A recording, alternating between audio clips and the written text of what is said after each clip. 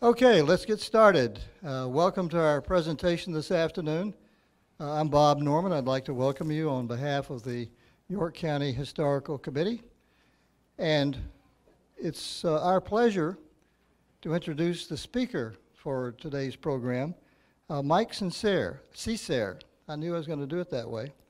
Michael is a historian, an educator, a speaker, an interpreter, and a reenactor. And he also is a prolific author. He's written over 20 books and numerous articles on the American Revolution and the Revolutionary War, focusing mainly on Virginia. And this includes his recently released book titled Williamsburg at War, which is the subject of our presentation this afternoon. And this book, as well as other works by Mike, will be available downstairs when the author will be selling and signing them if you would like to get one. So now that we know a little bit about him, let me turn it over to Mike Cecere. Thank you, guys.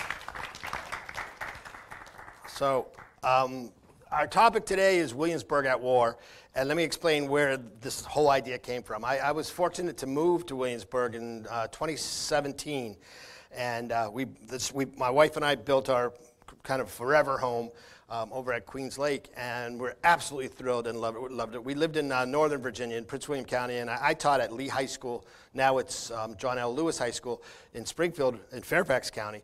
But my last 4 years, I got to teach in Gloucester, and I loved that. It was really just a wonderful school, wonderful kids and all.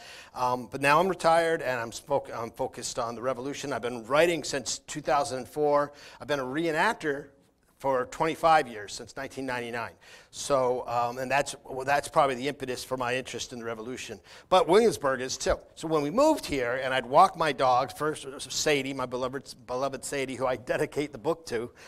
She passed a year ago. And now my new dog, Daisy, we just walk around the town. And so I've got a Frenchman's map for you right now to kind of get you, for those of you that aren't familiar with what we're talking about here.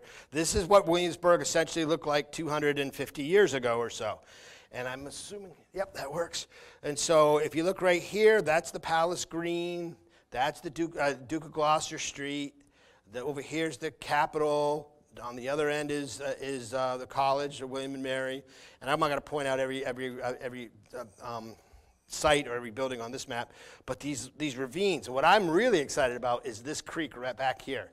This creek back here, my dog always insists, Daisy always insists that we go and visit it when we go walking. And it's still there. It's right behind the printer shop. So this, again, this map was drawn, they think, in, 1782.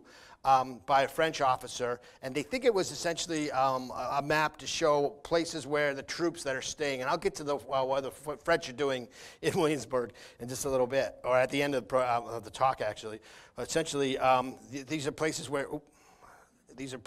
they could be. So this is where they could stay, quarters and all that. Again, the Palace Green and all. Now, a close-up of the eastern portion of the town. There's the Capitol again. A close-up of the Palace Green and all, and we'll come back to that. And for those of you that aren't from around here, to put it in context of where we're at, you see Williamsburg on the map here.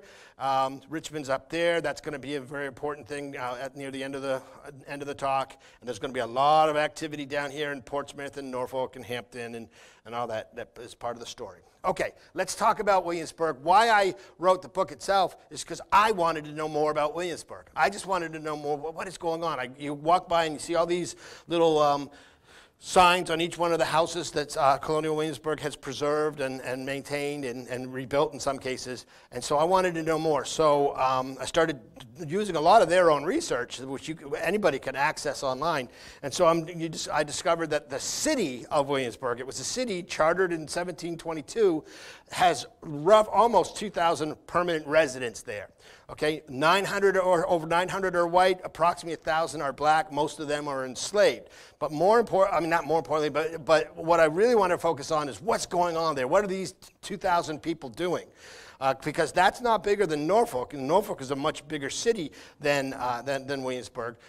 what's going on here? Because we don't have a natural harbor the way Fredericksburg and Norfolk and all these, Alexandria, all these other places in Virginia have. We've got 27 stores around the eve of the war. We've got 12 taverns. Something's wrong there. I'm afraid we might have the wrong map here. We've got 12 taverns, all kinds of apothecaries, they're druggists, tailors, milliners, wig makers. You've got cabinet makers. It's all the shops that you see when you go there now. They're all there, and Colonial Williamsburg has done a good job of basically recreating them. And so this is a place where there's a lot of economic activity. Now, I volunteer at Williamsburg as a farmer, and one of the things we talk about when we're doing our farming and we're interpreting is that 90% of Virginians in this time period are growing tobacco and farming, all right? This is the kind of small minority that are finding other ways to make a living and all that. Why? Why are all these people, what's going on? What's happening is that Williamsburg is like any state capital today. Have you guys ever been to your own state capital? You're in Richmond on a Saturday or a Sunday. It's a different city than on a Wednesday. And so what happens is when the House of Burgesses is in session in the Capitol building, or when the courts are meeting, the city swells up. That's why you have so many taverns. There weren't taverns listed on that list like there should have been. There's over a dozen taverns in that last list. Now, very quickly, I just wanted to go over the government and how it was all set up. They don't have a democratic government, a small d, the way we think of it. They don't have town elections at all. What they have is something formed in 1722. It's called a common hall. And what they started with was 12 councilors, which is basically the lower house, and then 6 aldermen. That's the upper house. And these 18 people that were appointed by the king that first time, they get to decide who replaces them. Or actually the one, if somebody dies, then the others decide who replaces them. So there's never really a town election. But what's interesting is, and by the way, I also throw out that these prominent names, the governor obviously lives in Williamsburg, Peyton Randolph, the most prominent man in Virginia, the Randolph House. I hope you get to visit there one day. Future President of the Continental Congress, his brother, the Attorney General, Peyton Randolph was the Speaker of the House of Burgesses, Robert Carter Nicholas, the Treasurer of the colony, and then George Wythe, the clerk, but also a brilliant legal mind. They're all residents of Williamsburg, and many of their residences still stand. But I wanted to point out these other names too. You can go to the Everard House. You can go and see where Dr. Pasteur practiced medicine. I think one of the Blairs, I don't know which one it is, their residence still stands. Okay, the Getty House is open to the public. Craig's house, Alexander Craig, the saddlemaker, Benjamin Powell's house is open to the public. So all these names, and some of these guys are townsfolk, tradesmen. They're not planters and the upper elite. This group here on the council. So it's kind of neat in that way. So although it's not, what I'm trying to say is that although Williamsburg's government isn't democratic in terms of elections, it is representative of at least the free population of Williamsburg in 1775. It's not just a bunch of planters that are in charge, the way the House of Burgesses looks like. That's what I'm trying to say. The House of Burgesses is much less representative than, say, the city government of Williamsburg. All right, moving on now. Now, I'm just going to point out some key places for folks, and then I'm going to talk about events that happened there. Obviously, you've got the House of Burgesses here in Williamsburg. This is the Capitol with an O. That's the Raleigh Tavern. A lot of important things happen in the Raleigh, and I'm pointing now to the Apollo Room.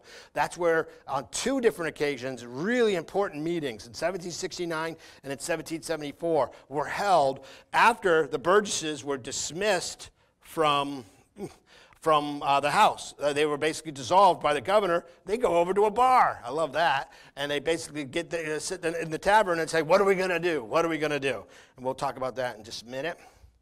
Okay, other important places, obviously, the Governor's Palace just stands out. You can't think of Williamsburg without the Governor's Palace. Now, our first 2 elected governors are going to live there, too. Patrick Henry and Thomas Jefferson. You've got the Powder Magazine, obviously, is important. I'm going to have a little story there. The courthouse, the county courthouse, that's James City County's courthouse. York County was right here. And, of course, the church the church, Bruton Parish Church, and then of the Wren Building, which is the College of William and Mary. Okay, now let's talk a little bit of important events that happened. Let me go back one. I don't want to. All right, it is 1773. 250 years ago, 250 years ago from now, 1773. And in December, I think it was the 16th of December of that year, a bunch of rowdy Massachusetts, or malcontents as they're sometimes referred to by people down here, break onto the three ships and dump tea into the harbor. They dump all this tea into the harbor. And here in Virginia, I've got, and I write about it, I've got reactions from, say, Edmund Pendleton of Caroline County saying, you know, I don't agree with that. Most Virginians did not agree with the destruction of private property, but everybody held their breath. What's going to happen next? They just dumped hundreds of thousands of dollars worth of tea into the harbor. What's Parliament going to do? Well, that shoe drops in May of 1774 when they announce essentially what we call the Intolerable Acts. Boston Harbor is closed. Until the people that did this are identified and the tea is paid for. Boston is occupied by thousands of British troops. The Massachusetts charter is suspended. Okay, so they do a series of kind of measures that we lump together and call the Intolerable Acts. Everybody's reaction is the same in Virginia. Wow. Okay, you guys know that old thing of killing a little gnat with like a sledgehammer? Wham! That's too much. I've learned this the hard way as a teacher. It's called proportional response. Okay, those guys in Massachusetts did something, illegal and really upset them. But these guys overreacted, as I sometimes did as a teacher. I would overreact, and then the whole situation would blow up in my face. Well, that's what happened in 1774. When Parliament overreacted, this is the way I used to teach it, and I still maintain this, they were trying to intimidate. They were trying to get everybody in the colonies to go, did you see what happened about Massachusetts because of what they did? We don't want to do that. We don't want a piece of that. They were hoping everybody would back away and poor Massachusetts would just be left there, to kind of die on the vine, so to speak. But instead, their overreaction in Parliament caused us to rally, us meaning the colonists, to rally. So it was actually, going the wrong way again, sorry. It was actually the Burgesses right here who stand up, pushing the wrong button, who stand up in late May of 1774 and say, we got to do something. What can we do? Are you ready for this? This was the reaction that Virginia came up with. They said, let's pray. Let's pray for them and fast for them because June 1st is the date this all goes into effect, so we'll all go to church and pray for the people of Boston. Now that's a pretty timid and gentle, sign of support.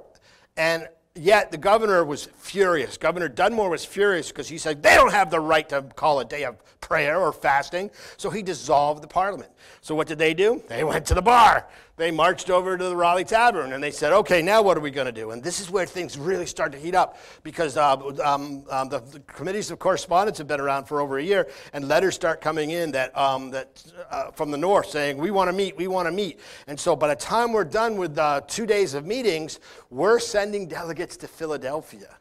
Wow. And to a continental Congress. That's a big step, guys. That's a big step. All of a sudden, 12 of 13. Anybody know which colony didn't send delegates to the first Congress? Georgia. Poor Georgia. But they will. They'll see the light soon. Okay. Meanwhile, while that's going on there, remember, my focus is really what's going on in Williamsburg. So the next thing to talk about in Williamsburg, once the delegation, and it was quite a delegation, by the way. It was Peyton Randolph, George Washington, Patrick Henry, Mr. Harrison, Pendleton was there. There were 7 altogether. All right, Williamsburg does something that most of the counties in Virginia don't do. They form their own independent militia company. Now, Fairfax County was first. Prince William County did it too. Spotsylvania County, Caroline County, I think, did it. But there were 6 that I've counted so far, and Williamsburg was one of them. Now, what are these guys? Well, they are their own individual volunteer militia. All right, and so they're not sanctioned by the regular channels, which is the governor, and then what in counties it was called a county lieutenant. These guys are kind of going off the script here a little bit. Well, the governor's out of town. The governor went off to fight Shawnee Indians out west when this happened, and when he got back, this militia company kind of went to greet him. He did not approve. You know, I'm not happy that you've done this. And he writes this scathing letter about Virginia being all in revolt, and he sends it off to Parliament. That letter is going to come back to haunt him in a little bit. Okay, you guys ready? You with me? Because now, this is the moment. We all, in 2 years, less than 2 years, we're all going to celebrate, or going to commemorate the shot heard around the world at Lexington and Concord, April 19th. But here in Williamsburg, they didn't even hear about that until April 29th. Here in Williamsburg, we were worked up about what happened on April 21st. And what happened was that guy right there, Governor Dunmore, hands the key to the powder magazine to a British officer on a ship called the Magdalen, anchored off the James River. And as soon as he sees that the coast is clear, in other words, that independent militia company I told you about, they had heard rumors that there was going to be an attempt to steal the gunpowder out of the magazine. So they'd been guarding the magazine for several nights. So on the first night that they kind of lowered their guard, 20 British sailors and Marines from that ship go in and steal 15 barrels of gunpowder. They're caught on their way out. They escape with the gunpowder, but the whole town is awakened with the alarm. Now, guys, think for a second what the British in Massachusetts were looking for when they left Boston on April 18th that night, and they marched. They crossed the bay there, the river, and they marched to Lexington and then to Concord. Why? What were they looking for? Gunpowder, arms, and maybe even some leaders. If they could get John Adams or Hancock, that would be good too. But it was weapons. All right, so they do the same thing here on the 21st, and Dunmore has to backpedal because the crowd, Williamsburg is all alarmed, and they want their powder back. He's able to talk his way out of it. A delegation sent to his house, and he basically says, "Oh, I moved it because I was afraid that the slaves might rebel. There's rumors of them rising up, and they might break in and arm themselves, so I want to put it more secure. On a British ship, theoretically, would be more secure." Everybody took that. They grumbled about it, but they accepted that. And then guess what? The news from the north shows up on the 29th. And it's like, hey, did you hear what happened in Massachusetts? What were they looking for? Gunpowder. Coincidence? Mm-mm.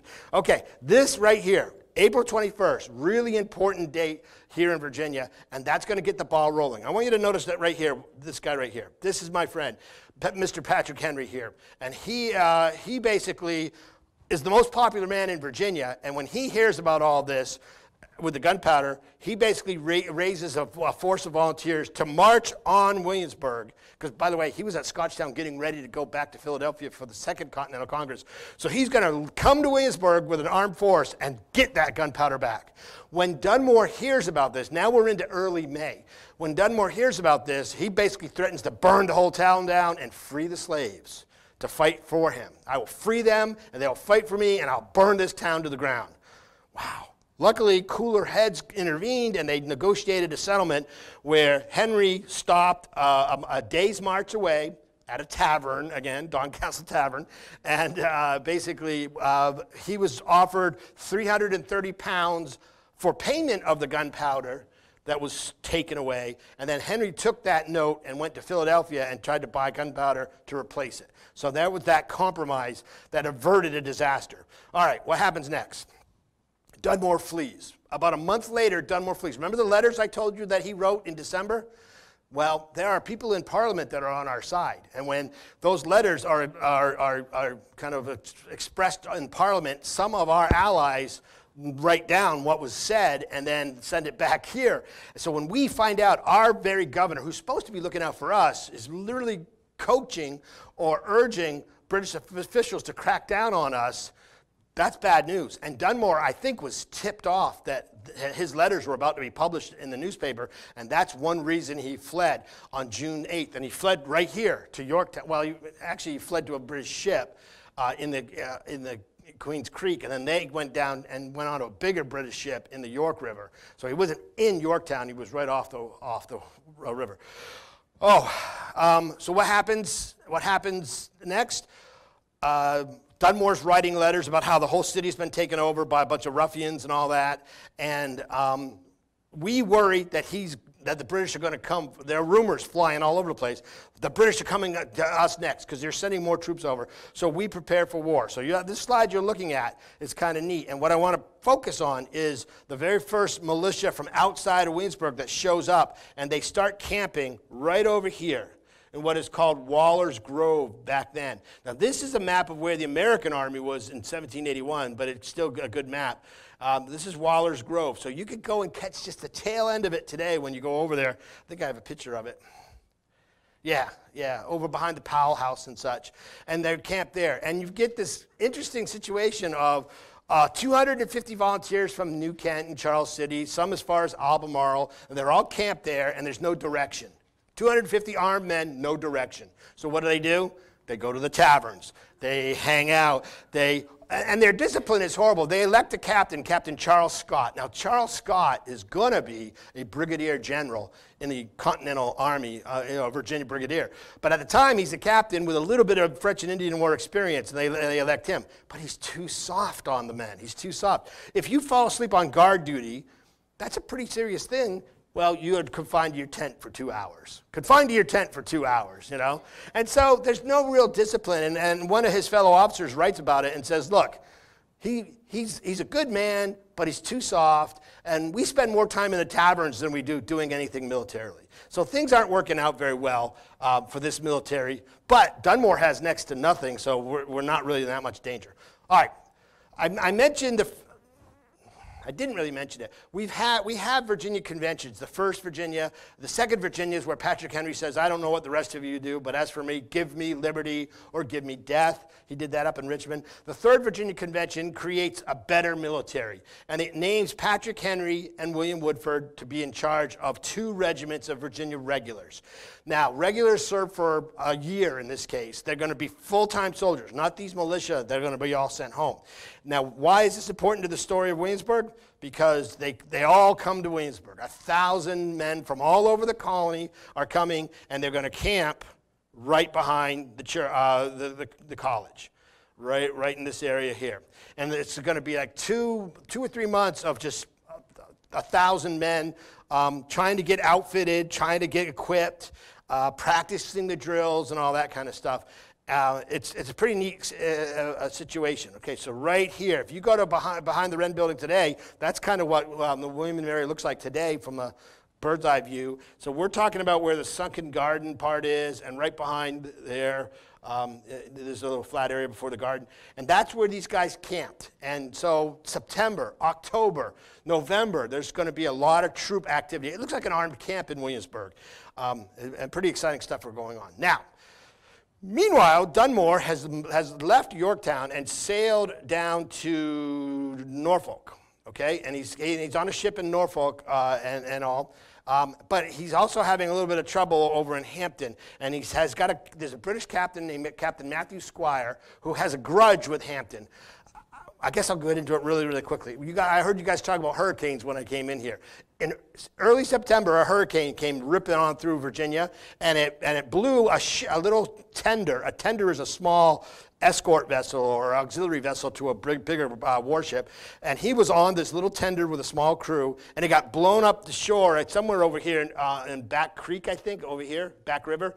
And he escaped, but his crew was captured. The ship was burned, and the stuff inside of it was stolen. So what happens is he's mad. He wants Hampton to pay. First he wants them to return the boat, but he can't. It's gone. So then he says, well, at least give back the equipment, and Hampton just laughs at him. Ha, ha, ha, ha, ha. And so some troops from Williamsburg are sent down to Hampton, and in late October, Captain Squire sails 5 small vessels in the Hampton River. He's going to burn down Hampton, okay?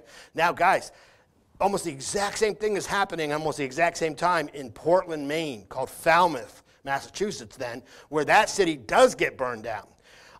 In this case, the Virginia militia and a company of Culpeper Minutemen riflemen and Colonel William Woodford, they all fight from shore to keep the British from landing and burning Hampton, and so they succeed and they drive the British away. But why is this all important? Because up to this point, and I want you to think about this for a second. I've got to be back here. There's been no fighting in Williamsburg, in Virginia, okay? The war's been going on for 6 months, right? April, May, June, July, August, September, October. 6 months. George Washington has been up there with the Continental Army. Daniel Morgan has gone up there with the riflemen and all that. So there are Virginians in the war, but we're not fighting here in Virginia at all. But that at Hampton is where the first bloodshed and the first shots are fired. A month later, there's a small little skirmish in which the local militia of Princess Anne County are routed and Kemp's Landing, and then Dunmore does it. He follows through on his threat. He issues a proclamation. Because of this victory, he basically says, all enslaved men, basically is what he's aiming at. All enslaved men of rebels who come to me and fight for me will get their freedom. So he's not offering freedom to everybody. He's only offering it to enslaved men who will fight of rebels, okay? And then he writes that hundreds take him up on that. And so he's very confident that he's going to be able to create this kind of homegrown force that will eventually restore British authority here in Virginia. But he stumbles at the Battle of Great Bridge. The Battle of Great Bridge, which I'm not going to get into the details of, aside from, he's only got about 150 redcoats that were sent up from Florida to help out, and he loses half of them in the Battle of Great Bridge, unwisely attacking a fortified position and all that. That's going on down in this area while the government in Williamsburg is meeting and trying to decide what to do next. You know, what are we going to do next? What they do, well, I should have said, oh, right there. What they do in December is they enlarge the army from 2 regiments to 9 regiments. All right? That's a big increase.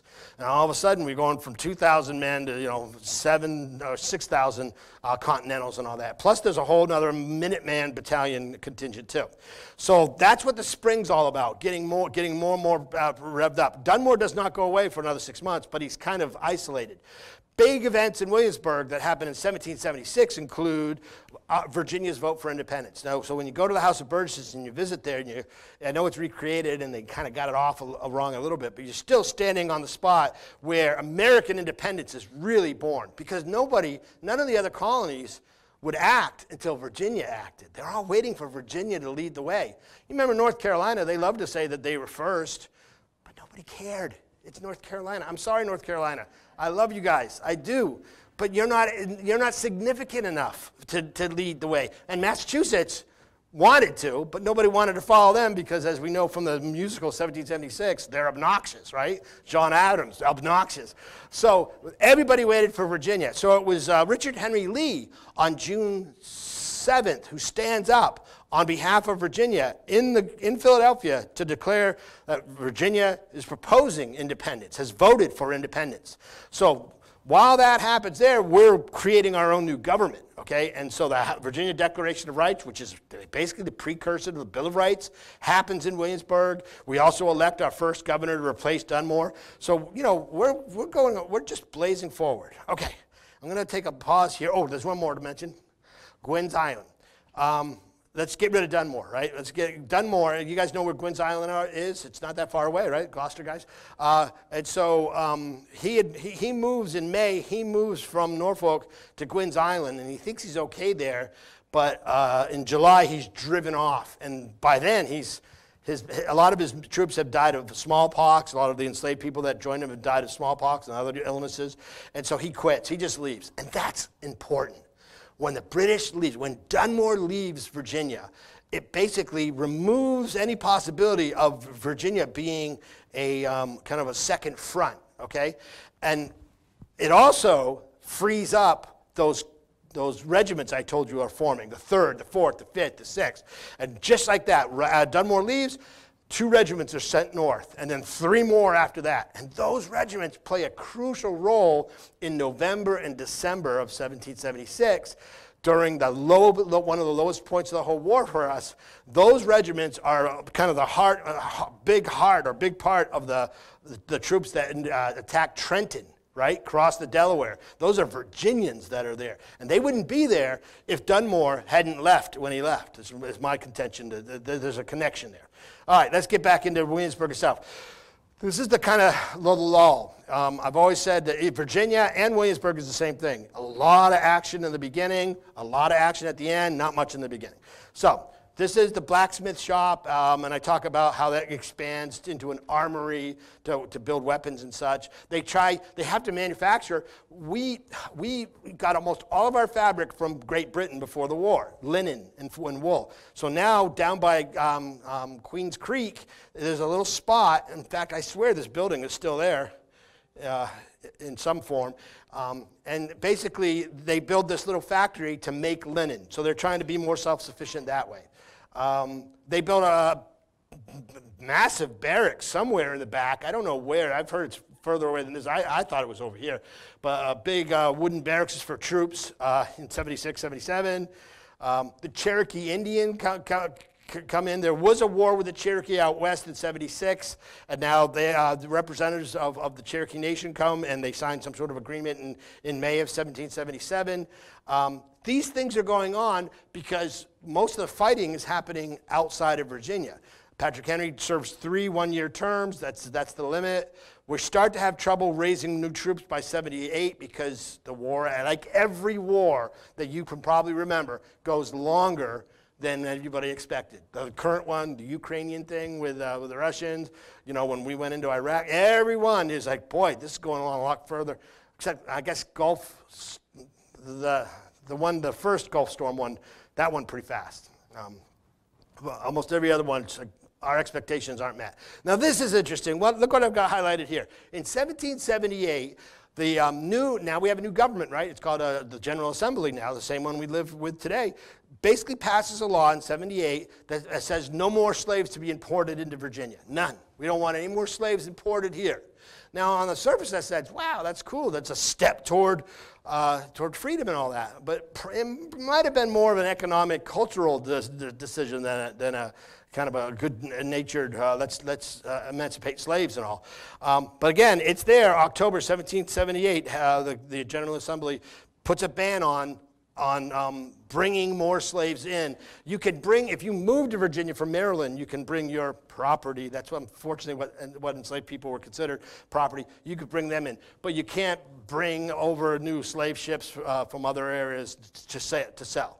All right, other events in 79, the Collier raid. It doesn't really affect Williamsburg that much. Thomas Jefferson's election, he takes over as the new governor.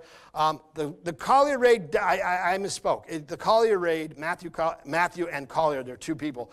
That raid actually does affect Williamsburg because it gives the proponents of those in the legislature who want to move the capital from Williamsburg further west, as much for convenience than anything. They also now can say, look, it's dangerous. The British Navy could sail right up the James and attack, or the York and attack, but if we're further into the inland, they can't do that.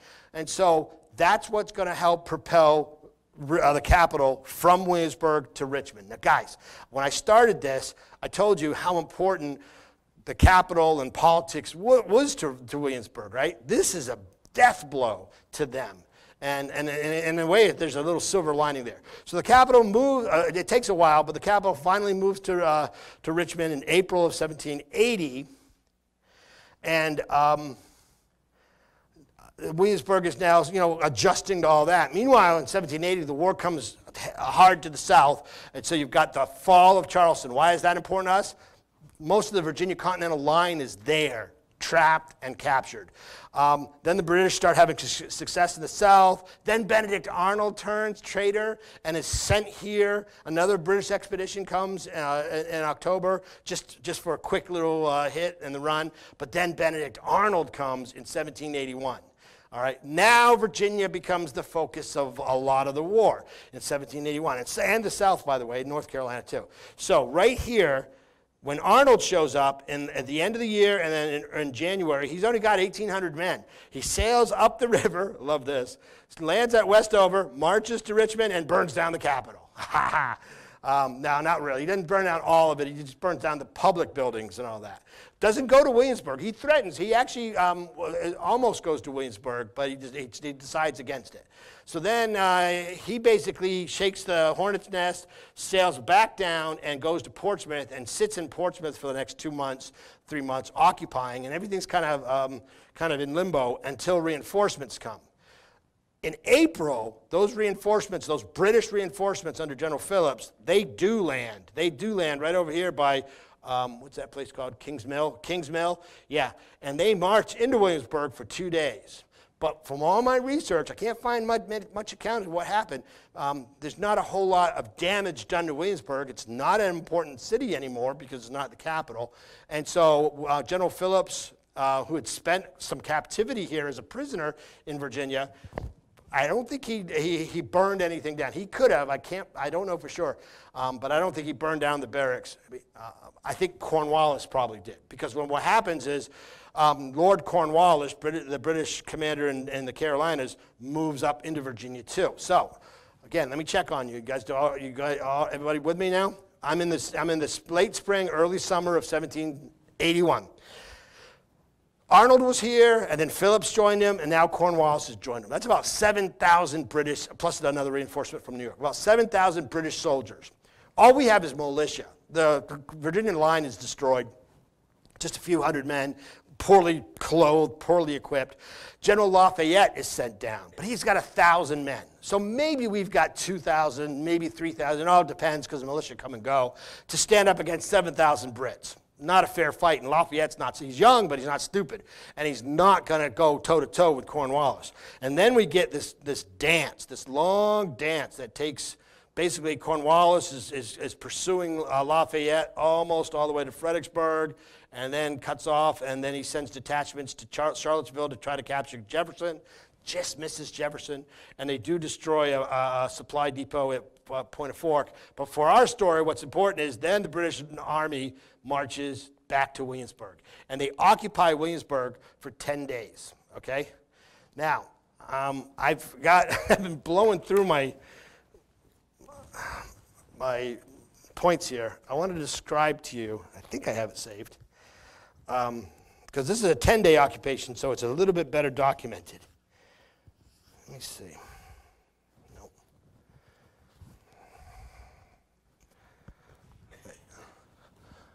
185.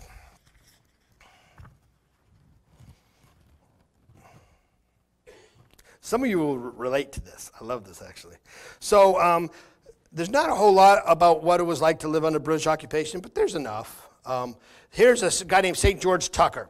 Now, the Tucker House was actually on Palace Green then, and now it's been moved over to that house adjoining, right across from that beautiful Compton Oak and behind the courthouse. And so St. George Tucker, he's my main source here. He talks about what has happened and how there's hardship now to some of his friends in Williamsburg. I think he's writing to his wife. Our friend Mr. Madison, not James Madison, the future president, but a relative of Mr. Madison. I think it's his uncle. Our friend Mr. Madison and his lady were turned out of their house to make room for Lord Cornwallis. So Lord Cornwallis made the President's House of William and Mary his headquarters. Happily, the college afforded them an asylum. They were refused the small privilege of drawing water from their own well. A contemptuous treatment with the danger of starving were the only evils which he recounted, as none of his servants left him. So what he just said there in a worded way was, none of Mr. Madison's servants left him. But, listen to this, poor Mr. McClurg has no small servant left and but 2 girls, servants. He feeds and saddles his own horse and is a philosopher enough to enjoy the good that springs from the absence of the British without repining at what he lost. So what he's saying is, poor Mr. McClurg has got to do more work now because his people have run off. Okay, same thing with Aunt Betty. Aunt Betty is Miss Elizabeth Randolph, the widow of Peyton Randolph. She was actually taking care of a child, and a whole lot of her slaves ran off with the British when they were there and left her in charge of this little young child herself. Oh, but this is the scene I really wanted to talk about on page 187. This is Captain Johann Ewald describing what it's like to be in Williamsburg in the summer. Tell me if this doesn't strike a chord with you. For 6 weeks, the heat has been so unbearable that many men have been lost by sunstroke or their reason have been impaired. Everything that one has on his body is soaked, as with water from the constant perspiration. The nights are especially terrible when there is so little air that one can scarcely breathe. The torment of several billions of insects, which plagued us day and night, appears to be over now for certain. Okay, so I guess he's talking about after they move off to Portsmouth, but he's describing Williamsburg almost to a T of what my experience has been in Virginia. It's like, what is wrong with this air? Why is it so thick and moist and I can't stop sweating? Our friend St. George Tucker talks about, among the plagues the British left in Williamsburg, that of flies is inconceivable. It is impossible to eat, drink, sleep, write, sit still, or even walk about in peace on account of their confounding stings. Their number exceed all description. I don't know what he's talking about in terms of the flies that followed the British Army, but especially stinging flies. They don't sound like house flies, but it was mentioned more than once about a plague of flies following the British Army. So Williamsburg is occupied, but only for 10 days. Cornwallis then leaves and goes off to Portsmouth. There's a battle over by Jamestown called Green Spring that was kind of significant, and General Lafayette dodged a bullet there. Now, that's July, and then we get into August, and then George Washington hatches his plan to come to Yorktown, and then Lafayette is told to don't let Cornwallis leave Yorktown, because in August, Cornwallis goes from Portsmouth to Yorktown. Why? Because he's been instructed to find a good winter harbor for the British Navy. And we all know it's still there today, right? The Navy still uses the York River. And so that's what he's decided. Cornwallis doesn't like Portsmouth, probably too many flies. He wants to come to Yorktown. And so now Lafayette goes into Williamsburg. And yesterday is the anniversary of General Washington's arrival. And so that was a big deal. When Washington and Rochambeau showed up to Williamsburg, there was quite a bit of excitement. So I talk about that a lot in the book and what's going on, and then that leads us to Yorktown. I don't focus on Yorktown. There's a great book about Yorktown already out there. So I'm going to focus on what happened in Williamsburg, the hospitals that are there, and also the troops that were left behind to defend, because I never ever thought of this until I read Washington's letter. He was afraid that Cornwallis would send a force up the York River to Queens Creek and then attack Williamsburg from behind. So he had to leave almost 1,000 men in Williamsburg to defend the town from a possible kind of sneak attack like that. Now, I'm getting ahead of myself again. So what happens? We're almost at the end, guys. So what happens here is obviously Yorktown. Really it's a 2-week siege, although the British are here for a long time, but it starts in late September and it goes to October 19th. And then the surrender there is very, very, very significant. For our story here, though, I want to talk about what happens after Yorktown. Washington leaves. He sends a lot of his troops, the Pennsylvanians and such, down to the Carolinas, and he leads the other more northern troops up north, but the French stay. And I want to kind of close this by sharing with you some French accounts. Let me share the very first French account, though. I forgot. I blew right through it, and I thought it was kind of funny. When you're writing and you want to get it right, you're always looking for eyewitness accounts. So this one was written in 1765. I know this is not great. I'm going back 15 years now. But I meant to share this with you. This is a Frenchman visiting Williamsburg in 1765, and this is what he says. Never was a more disagreeable place than this at present. In the daytime, people hurrying back and forth from the capital to the taverns, and at night, carousing and drinking in one chamber, and box and dice in another, which continued till morning commonly. There is not a public house in Virginia, a tavern, but have their tables all battered with the boxes, which shows the extravagant disposition of the planters. So what he's saying is, it sounds like spring break, Daytona, Florida. Everybody's out there, woo, gambling and drinking and all that. Now let's hear what the French army says when they stay, and I know they had to be happy to stay in Williamsburg because the winter before in New York and in Rhode Island was horrible. So here's what he says. This is a French officer in 1782. One could not be more one could not be more hospitable than are the inhabitants of Williamsburg to all the army officers. They receive them very cordially in their homes and do all in their power to provide entertainment for them. In this city, the fair sex, although they are not the prettiest, I have seen form a very agreeable and in general, very well-bred society. These people, here's another one, these people are very hospitable and receive you in a most cordial manner, but they are exceptionally lazy. The gentlemen, as well as those who claim to be but are not, live like lords. Like all Americans, they are generally cold, but the women are warmer. They have the advantages of being much gayer by nature than the northern women, though not so pretty. They love pleasure and are passionately fond of dancing, in which they indulge in both summer and winter. When a gentleman goes out of his house, something he does rarely, he is always followed by a Negro groom who rides behind him. Okay, now we get closer to the end of their stay and it's getting warm again. Here's the French perspective. We just had the German perspective from Ewald. We suffered greatly from the heat. The nights seemed even hotter than the days. We did not know where to turn. Added to this discomfort was an invasion of gnats, whose bite is far more venomous than those of Europe. During the summer, it is impossible to go out of the house in the daytime. The houses are designed to stay cool, being built around a large hall and vestibule with a cross draft running through it. This serves as a sitting room, blah, blah, blah. In the evening, you go out, but you do not stay long outdoors since the dampness of the night air is dangerous. The Americans stand the heat better than we do, or at least they are less sensitive to it. But again, he's just describing what we all know, the heat and humidity of Virginia. All right, the French leave. The French leave, and when they leave, that's it for Williamsburg. Williamsburg is no longer going to be a place of importance. And in fact, my last few images I have here just show you kind of the ruins. That is the governor's palace that burned down, remnants of the governor's palace, and that's the excavated site. That's a building that was still standing when photography was around. I'm not 100% sure where all these the locations are in the town, but I want to close with this. I want to close with this one account of a visitor a year after the French leave and how they describe the town, and that is, the place has suffered and is suffering. The palace, the barracks, and some good dwelling houses burnt. The Capitol is no great building and is going to ruin. The exterior of the college not splendid and but few students. And then one other, February 1783. Williamsburg is now a poor place compared with its former splendor. With the removal of the government, merchants, advocates, and other considerable residents took their departure as well, and the town has lost half its population. The trade of this place was never great. Its distance from waters, navigable waters, not being favorable to more active affairs. The inhabitants of this town and of all Lower Virginia desire greatly that the seat of government return, but it won't.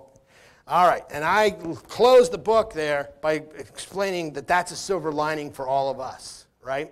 Because Williamsburg essentially becomes a ghost town, almost like one of those old Western ghost towns, just kind of falls apart. But in doing so, it doesn't see the development that, say, a Richmond will see, or any other big, important town. Look at Boston. Boston's a great city, right? Philadelphia's a great city. But those little historic areas are just kind of confined and surrounded by all this, modern buildings. Williamsburg just decays, and then in the 20th century, Dr. Goodwin and John D. Rockefeller get together and say, let's bring it back.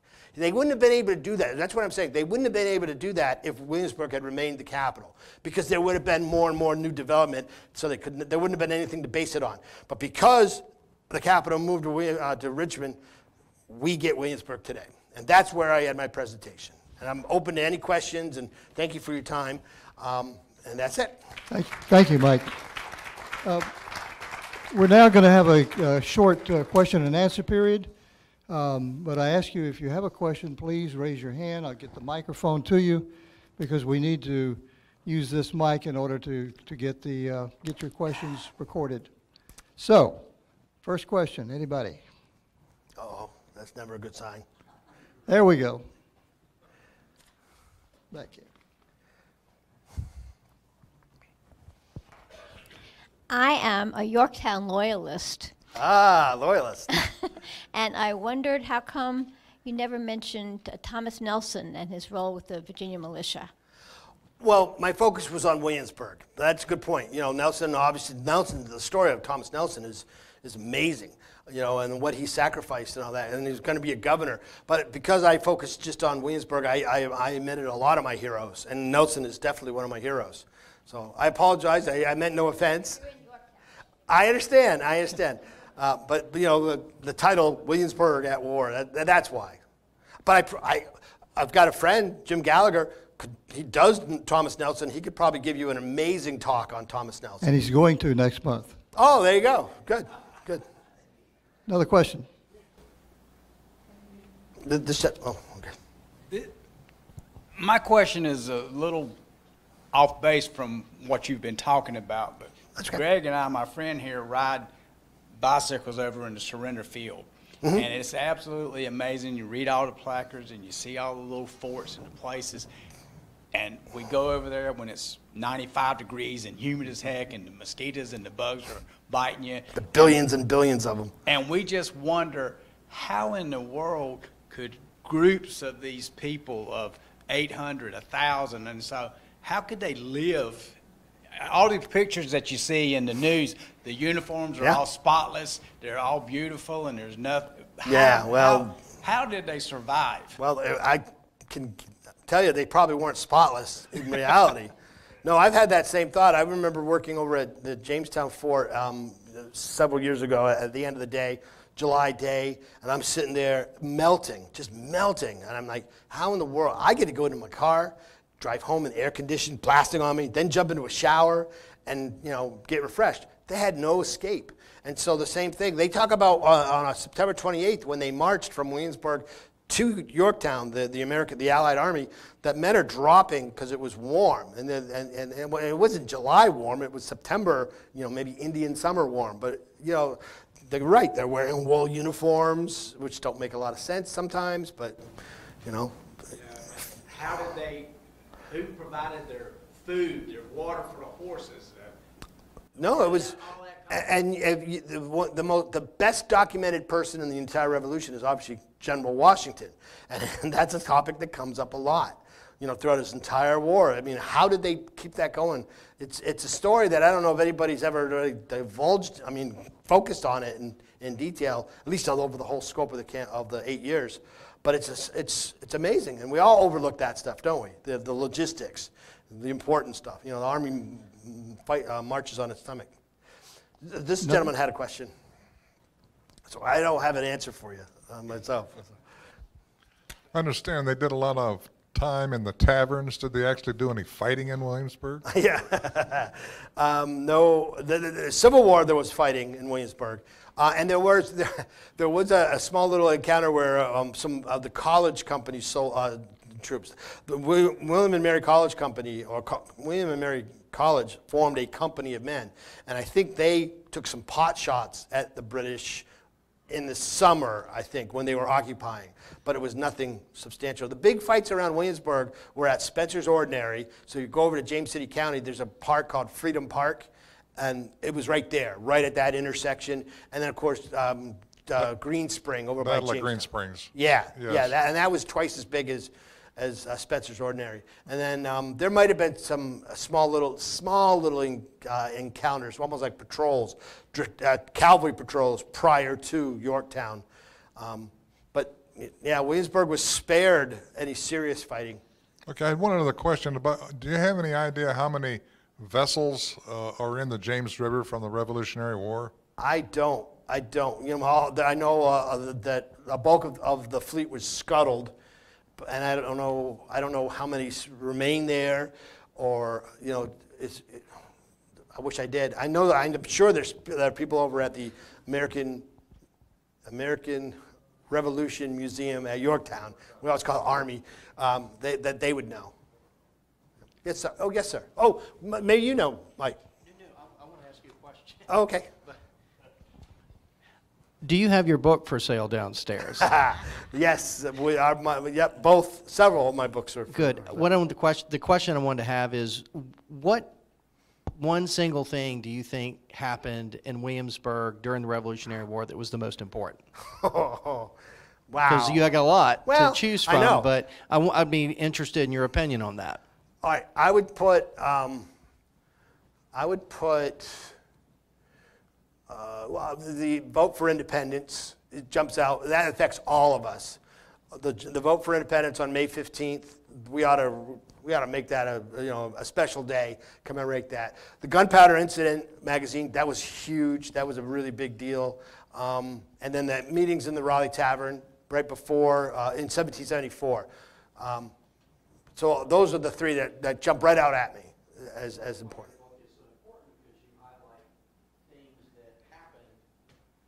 That's why your book is so important. A copy of it is because you're covering events that Williamsburg is great. Every place has local history, but that local history had international impact. Yes. So Yeah. that's why your book's a great one. Oh, So thank you. I thank you for that comment. Thank you. Any- Another question? Oh, here we go. Could you talk about the cemetery behind the palace? Well, the palace was used as a hospital, the American hospital. The French were using actually one of the college buildings as a hospital, and then it burned down after Yorktown. And then the palace also burned down after the Yorktown too. Now I don't know how many graves they found. Do you know more? 156 graves behind the palace. Yeah. So. Okay, so that's clearly likely coming from the. Well, I don't know if no. I don't think they're bringing the bodies back to Yorktown. I think they would have died in the palace. Boy, I just thought of that. I don't know if they have the palace as their ghost tour, one of their ghost tour stops. But if you have that many people perishing, and like every war, prior to the 20th century, illness is killing more soldiers than battle wounds and such. So I don't know a lot about where the location of that is. They don't really highlight that, very well, and it didn't occur to me to dig into that. Yeah. Over by the maze? Yeah. Yeah. There's another over by the Griffin Hotel. There's my friend Mark Schneider, who plays General Lafayette, has been tending. He actually goes out there and takes care of some French graves. And of course, we have French graves over here at Yorktown too, don't we? More questions. I love it. This is great. Excuse me.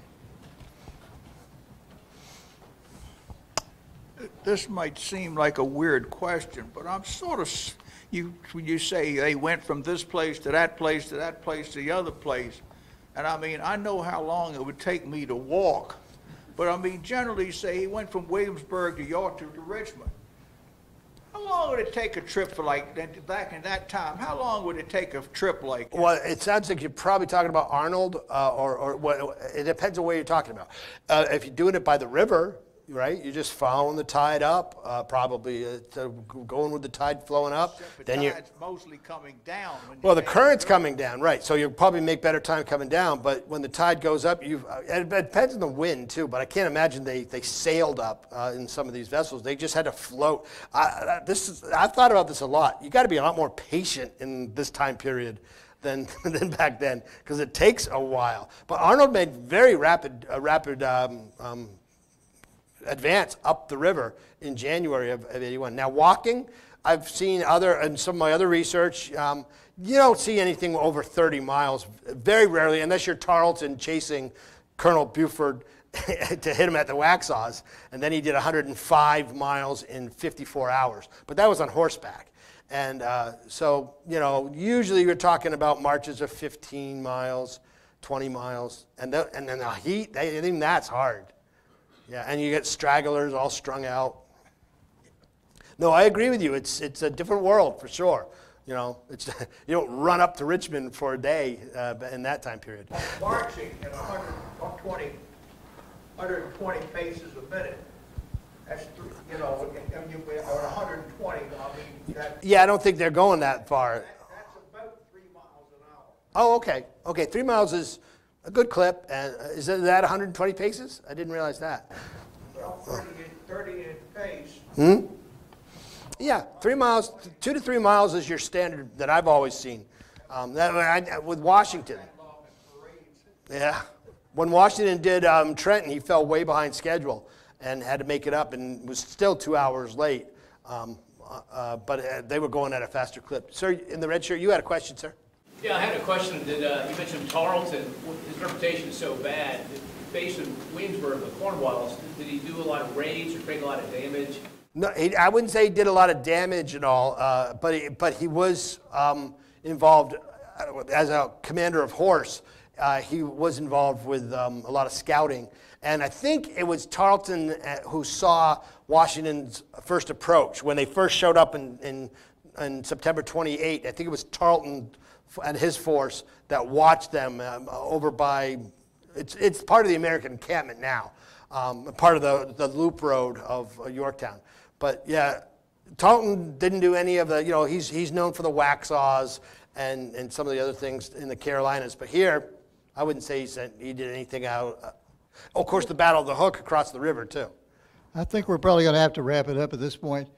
I'd like to thank Mike Cecere for a very entertaining and informative presentation.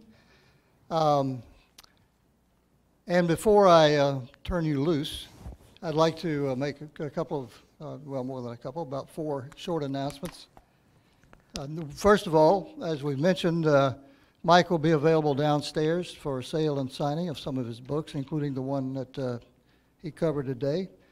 The York County Historical Committee's compiled history of York County book is available just outside the door here for sale at the incredible low price of $20, and that's certainly something you should consider. They're also available in the gallery downstairs. We'd like to invite you to visit the York County Historical Museum. It's located in the basement of this building. It's one of the hidden gems of York County. It's open for just a little bit longer this afternoon, but at the earliest opportunity, I'd ask you to take advantage of this, as I said, a hidden gem. We'd also like to invite you to our next lecture, which is October the 29th, titled Thomas Nelson and the Yorktown Tea Party. Yay. And I imagine many of you didn't know until you came here this afternoon that Yorktown had its own tea party. So you can come to the lecture and learn all about it. Nelson will be portrayed by Jim Gallagher, who has portrayed him in a number of venues. If you would like to receive notice of upcoming lectures, we've put a box outside the door here, so you can put your email address on one of the slips, drop it in the box, and we'll add you to our mailing list. So again, that wraps it up for today. Thank you very much for coming, and hope you enjoyed it.